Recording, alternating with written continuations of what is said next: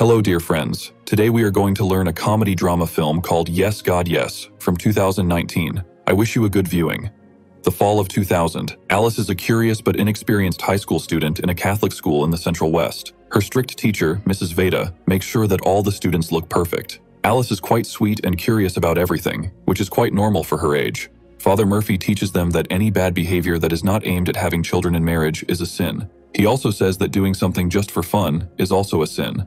This makes Alice feel embarrassed about her growing feelings. After school, Alice goes home, eats a snack, hugs her dog, and gets on the computer. She opens a chat site and receives an email from someone containing adult images. At first, she is shocked and turns off the screen, but curiosity gets the better of her and she starts looking at the images.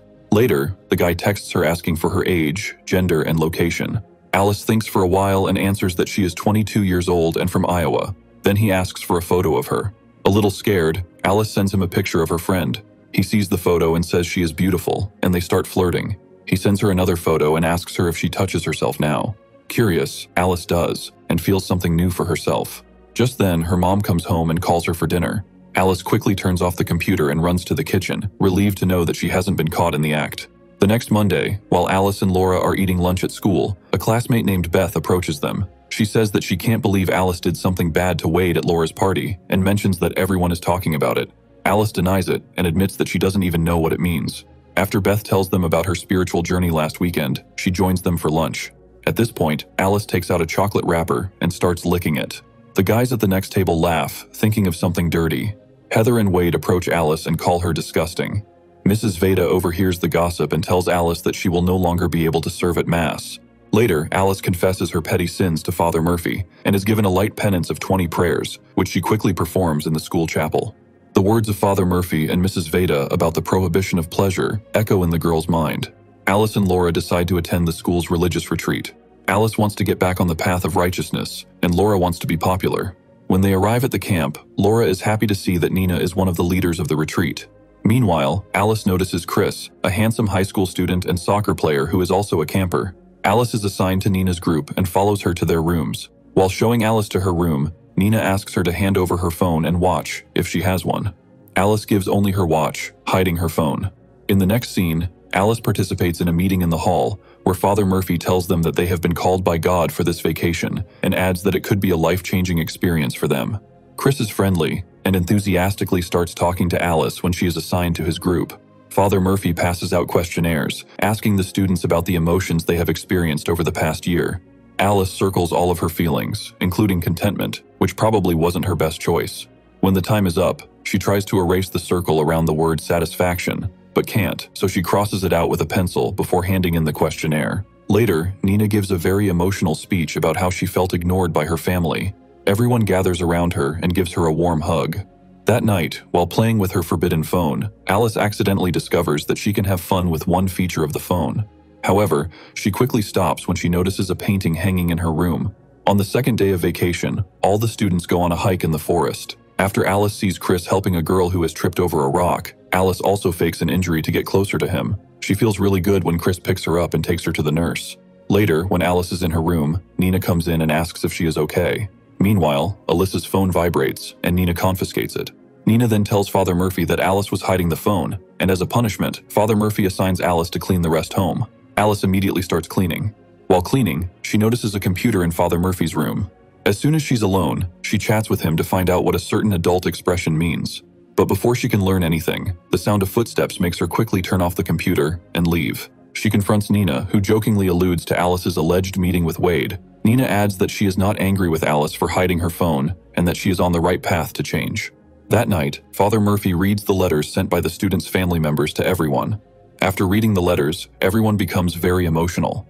On the third day of the retreat, Chris encourages his group members to confess their sins, if any. Confessions help everyone to clear their heads and focus. Everyone shares their sad stories, but Alice has nothing worth confessing, so she makes up a story about the death of her dog.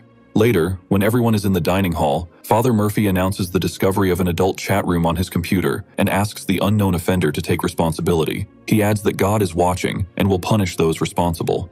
Alice is a little scared listening to this, but still does not confess to her actions. In the next scene, we see the students standing in line in front of Father Murphy's office. Alice enters his office, where Father Murphy asks her about her relationship with God. She replies that everything is fine. At this point, Murphy asks about her penciling in the word satisfaction on the questionnaire and if she still feels that way. Alice replies that she used to feel that way, but not anymore. Later, he insists that Alice confess her sins, but she says that everything is fine, even though Father Murphy does not believe it. While Alice is cleaning the dining room, Wade comes in and throws the trash around. Alice scolds him for his sloppy behavior and for not denying the rumors that have been circulating. Then Father Murphy appears and takes Wade away. Wade leaves without admitting his guilt or apologizing. While cleaning up, Alice sees Nina kissing and doing something forbidden with another high school student in the nearby woods. Alice is shocked by what she sees, but begins to fantasize about it. She almost gets into trouble when she could have been caught. Alice shares what she has seen with Laura, but she refuses to believe her because Nina is her idol. Laura accuses Alice of sneaking into Father Murphy's office and ends their friendship by calling Alice bad names.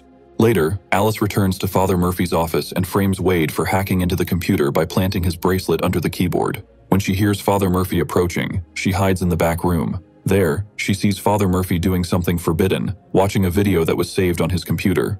Disgusted, she closes her eyes and turns away. On the street, she meets Chris, who asks if she's okay and insists on talking to her to make her feel better. Left alone with him, Alice kisses Chris, but he becomes confused and runs away. That night, Alice is alone and secretly sneaks out of the camp while everyone is singing. She comes across a bar where she meets the owner, Gina, and they talk about how the fear of the curse can distort adolescent development. Alice asks Gina why people hide behind false identities, trying to impress others and hide their true selves. She admits that she is afraid to explore her desires or make small mistakes for fear of going to hell. Gina gives her advice, explaining that she also attended a strict Catholic school and understands what Alice is going through. They talk for a while, which improves Alice's mood. Later, Gina gives Alice a ride back to the camp and advises her to think about changing colleges. On the last day of camp, Alice meets a shy student while Father Murphy is talking to Wade. Laura reconciles with Alice after Wade is arrested for indecent exposure when his bracelet is found near his computer. Laura also tells Alice that Wade likes boys and made up rumors about Alice to hide his true orientation. During the group session, Wade asks God to forgive him for his actions. Alice then gives a speech, saying that everyone has something hidden, and encourages everyone to treat each other with honesty and respect, just as Jesus did. She tells them to accept themselves and enjoy life. Back at the school, Alice supports Chris, who still feels awkward, saying they can stay just friends. During a meeting with Father Murphy, Alice admits that she has been watching adult videos while on vacation and has also seen him watching it too. They both realize that this will have consequences, but do not discuss them. Father Murphy gives her a penance to do 100 prayers.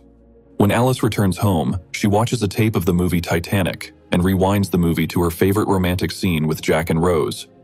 She tries to have fun watching this scene, and she is happy about it.